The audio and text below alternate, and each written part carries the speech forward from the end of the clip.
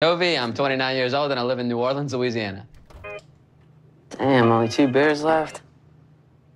I love living in New Orleans. The vibe's great. There's always stuff going on 24 hours a day.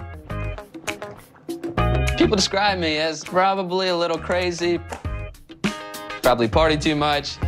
It just never stops. All right, time to go.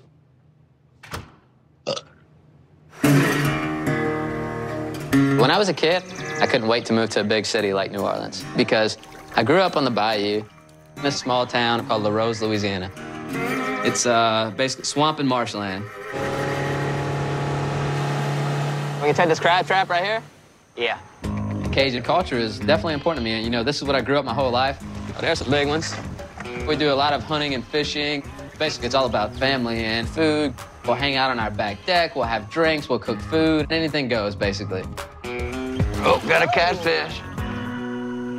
When I was a kid, I spent my summers on shrimp boats. And now I work in underwater robotics. I guess just being on a boat's just in my blood. So we go down, we do maintenance on pipelines and everything for oil production. I actually love my job. You know, we do a lot of cool stuff. We see all kind of animals. But my favorite thing about my job is the travel. I've been to about 25 countries just for work. When I get to that country, I'll stay on the boat the whole time for 28 days straight. I work 4 weeks on, 4 weeks off. So with my time off, I would just basically pick a country to go to and go spend my 4 weeks there. Growing up, I always dreamed of exploring. So it's been great. It opened up my eyes, and I've just become more understanding of the rest of the world. A lot of times I would go alone, so I downloaded a travel app to start to meet people. And one day, I met a girl named Yara. She's 25 years old from Kiev, Ukraine.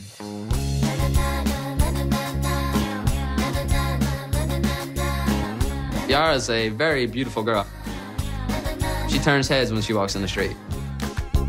So we started talking like quite a bit and realized we like a lot of the same things. We both like beaches, we both like to scuba dive, we both like to travel. So next time off, I decided I was gonna meet this girl in Budapest.